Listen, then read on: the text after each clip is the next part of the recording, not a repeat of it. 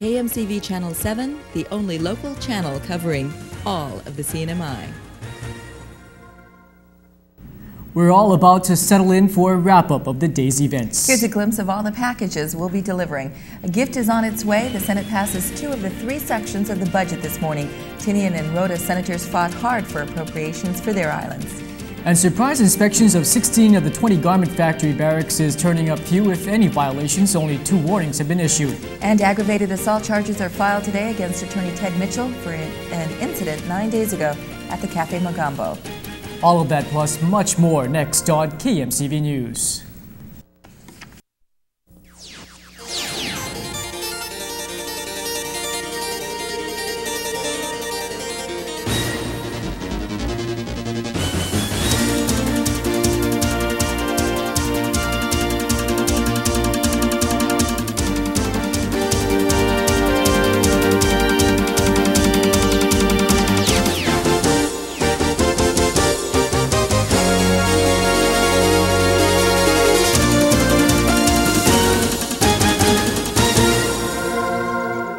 Buenas noches para todos hamzu tau tau saipan tinians and luta guahu siglan wakai. Good evening and welcome to the middle of the week cast of KMCV News. I'm Carlotta De Leon Guerrero. Longshot Willie and Vicky Tadella join us later in the cast with a look at sports and weather. But first, topping our cast this evening.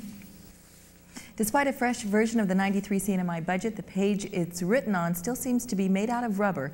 As promised, the Senate called session today to work on the new 3-part Appropriation Act recently passed by the House. But as Nanette Miranda reports, it didn't take very long for the senators to send it back to the lower house. The CNMI Constitution calls for one unified budget.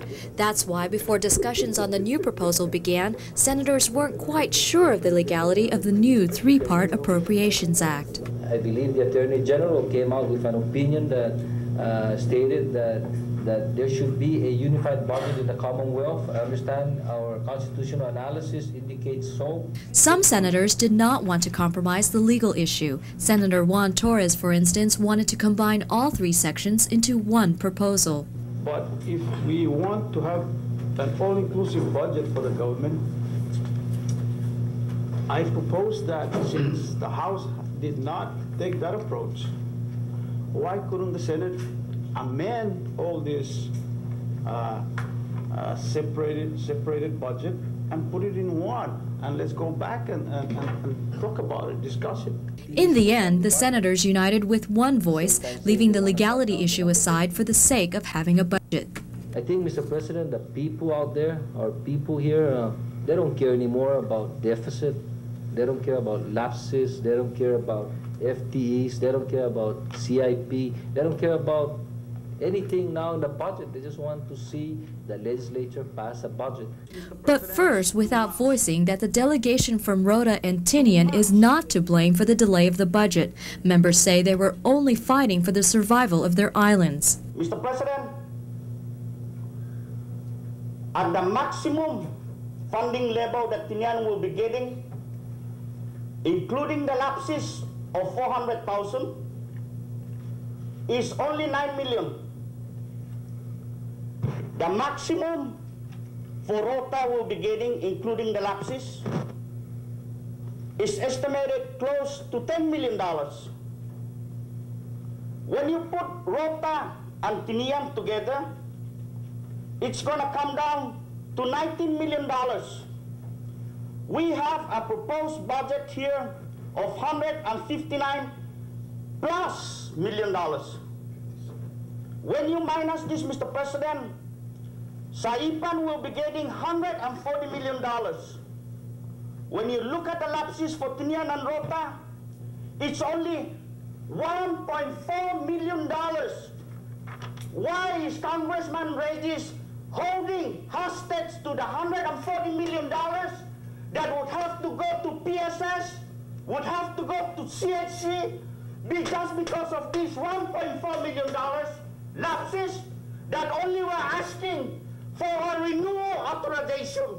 It was given to us already. What we're asking here is just a simple renewal authorization to keep these lapses. Today, members acted only on the first two parts of the budget. Part 1, or 309, was left unamended. Part 2, or 310, gave additional reprogramming authority to the governor and the two mayors of Rota and Tinian. No figures were actually changed. However, give us at least this administrative language that allows our mayors and our governor to play with the figure that you give us. The Senate stopped after passing the first two parts of the budget because they want to see first how the House handles their amendments. Members say, why tackle the most difficult part of the budget if the first two aren't even amenable to the lower house? If the House approves the reprogramming amendment, the Senate is likely to pass Part 3 of the budget the way it is. In Capitol Hill, Nanette Miranda for KMCV News. The first garment factory was established 12 years ago, and since then, the industry has bolstered government coffers to the tune of $30 million annually. But recently, garment factories have become a thorn in the CNMI's side. Labor abuses have grabbed the national media attention and has encumbered the CNMI's relationship to the federal government. To right any wrongs that still exist, labor officials are stepping up inspections of garment factories. It wasn't that long ago when local garment factories were being slapped left and right with labor violations. The governor recently followed up by ordering random barracks inspections. So far, Commerce and Labor Director Jack Torres says inspectors have hit 16 of the 20 local garment factories. We're primarily interested in living space, the 50 square feet per person, cleanliness. Torres says the slates are generally clean. Labor has only issued 2 notices of warning. The violations are manageable. They're not as bad as before, and hopefully things would be much improved with the presence of OSHA and our presence. Acting Governor Benjamin T. Manglotnya applauds labor's enforcement efforts. By doing this, I'm sure it provides confidence not only to our people but to the federal government, and I think it will help us, and it's help our image and our reputation also with the federal government. We're doing it more frequently now. In the past, basically once a facility is inspected, we re-inspect them if additional workers are added. Now we hope to do it every 3 months. A majority of those piecing clothes together are Thai, Chinese, and Koreans. Torres says they are generally less sophisticated employees than those contracted in other industries. I'd like to share concerns with you. We have to pry. Torres says future increases in inspections are dependent upon government funding. Acting Governor Benjamin Manglotnya hopes to revive the 902 consultations between the NMI and the federal government. 902 is a covenant provision that calls for regular meetings between the two governments. Manglotnya sees resumption of the 902 talks as a way to improve our relations with the federal government. The purpose of 902 is to be able to sit on a bargaining table, in a table where we could discuss our CMNI federal relationship. And because of all this allegation that's been leveled against us, it is my view that it is even more important now to have 902 consultation continue, so that we can sit down and start talking about labor abuses, living standard of our alien. We can talk about reforms, and we can talk on a wide range of issues. Manglotnya was the rep to the 902 talks during President Bush's administration. President Clinton has yet to appoint anyone from his administration to handle 902 discussions. The Commonwealth Utilities Corporation is about to handle its 3rd audit of the year. First, the House Committee on Public Utilities subpoenaed CUC's records. Then the Inspector General's office began an audit of CUC's records at CUC's request. And next month, the CUC will foot half of the $300,000 bill for a management audit. The Department of Interior will pay the other half. CUC Public Information Officer Pamela Mathis says there's room for improvement in the utility in the arena of the financial arena. We're doing great on the physical aspects, getting the pipe into the ground, getting the power lines to the people. It's the financial part that we have to look at long range and get some help on. And we finalize some of those plans. CUC Director Ray Guerrero and Interior officials Les Bogg met in Washington last month to interview the bidders for the $300,000 contract. They chose Metzer & Associates. The firm has a track record of improving the financial management system of utility companies across the United States. The management audit firm will be here in September. It will be a 17-week evaluation of CUC. Financial records, management, operations, where we buy our fuel, how we store it. They're looking into absolutely everything in the corporation and the long-range needs of the community. They will be talking to people of the community, big business, the legislators. They want the full picture, and then they will decide exactly what steps we need to take. CUC's board is also in the process of hiring a U.S. comptroller and a data systems administrator. When we come back, a man on the street interview with Islanders about legislating morality. And we outlined the proposed Tinian leaseback proposal. Details next.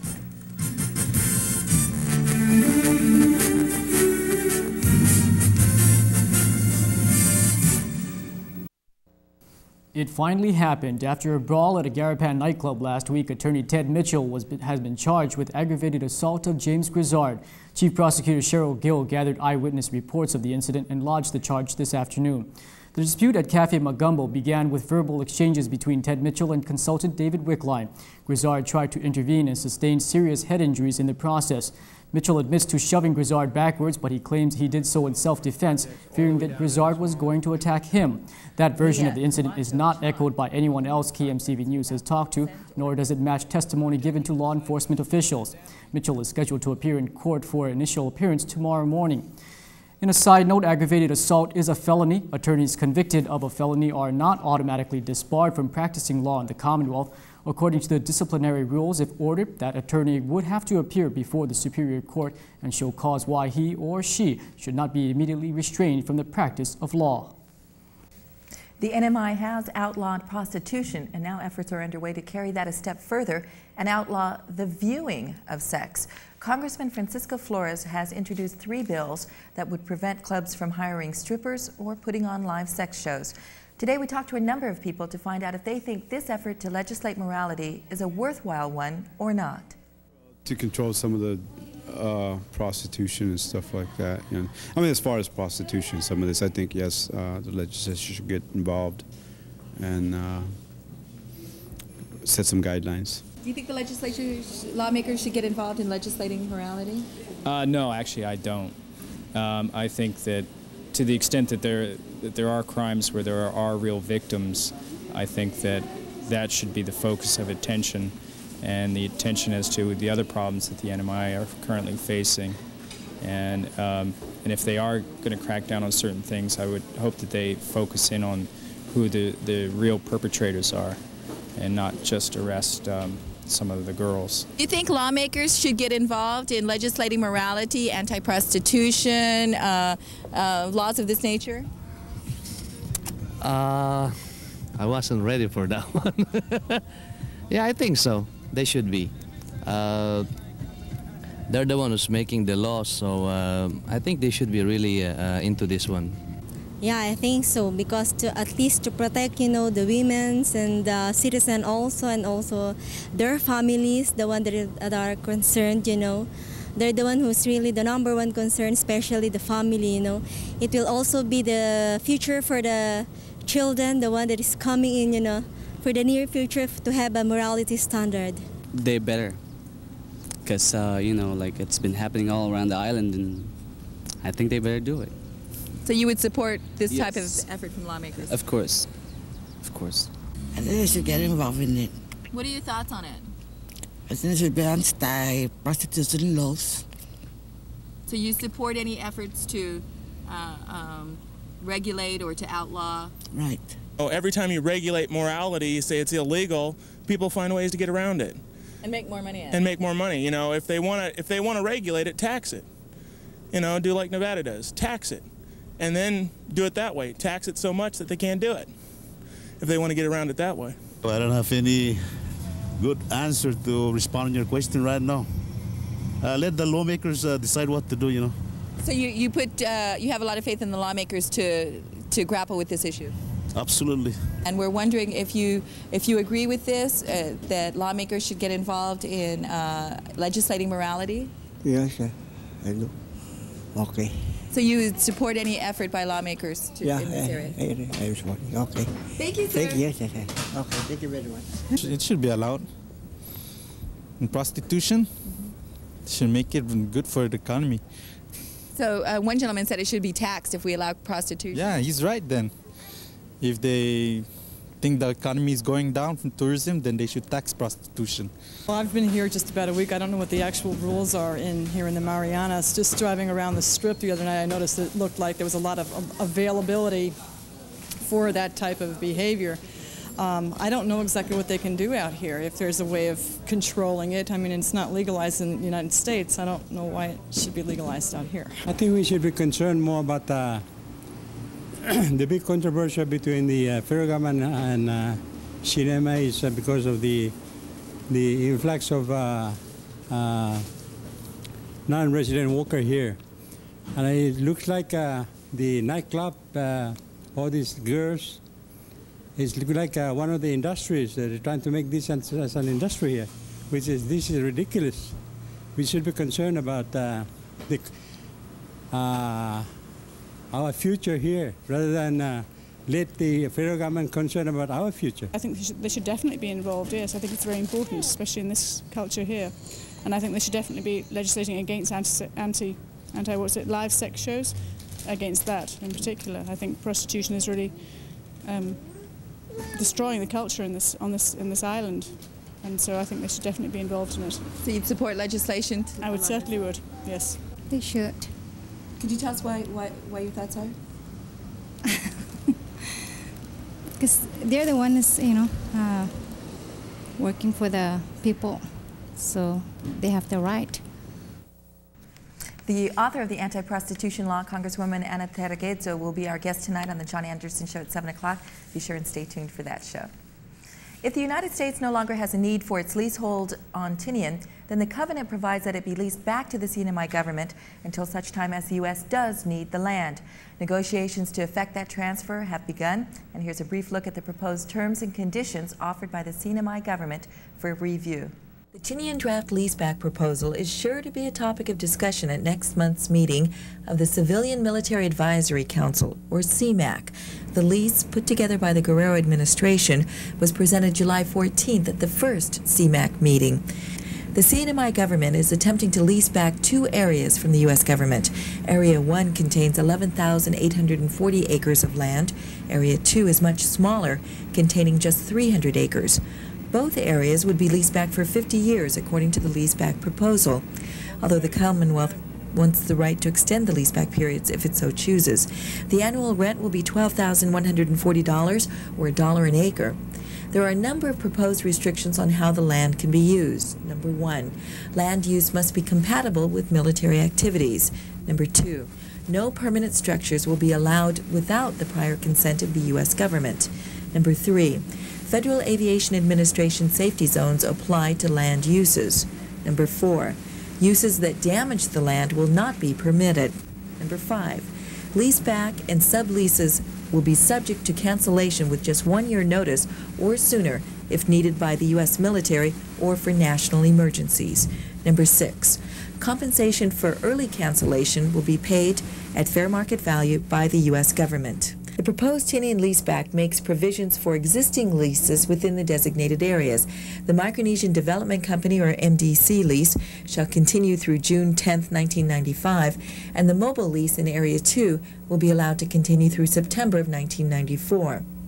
Permanent improvements to the property will be allowed only with the permission of the U.S. government. In an effort to spur development, 2-story structures built fronting the Broadway do not require the permission of the U.S. government. The leaseback also contains a provision that outlines who may not benefit from the leaseback proposal, should it be accepted by the U.S. Article 20, titled Officials Not to Benefit, states, no member of or delegate to Congress or resident commissioner of the United States, of elected or appointed official of the Commonwealth, shall be admitted to any share or part of this leaseback agreement or to any benefit to arise therefrom. But this provision shall not be construed to extend to this leaseback agreement if made with a corporation for its general benefit. The CNMI government is represented by 6 people in the leaseback negotiations. 2 people will be recommended by the Tinian Mayor's office, 2 from the Governor's office, and those 2 people are Sid Sablan and Manny Vizagomez, 1 person from the Ports Authority, and 1 person from the Marianas Public Land Corporation. Thank you very much, Vicky. Mga mabira na estación si Vicky para utatati después para y asunto 7.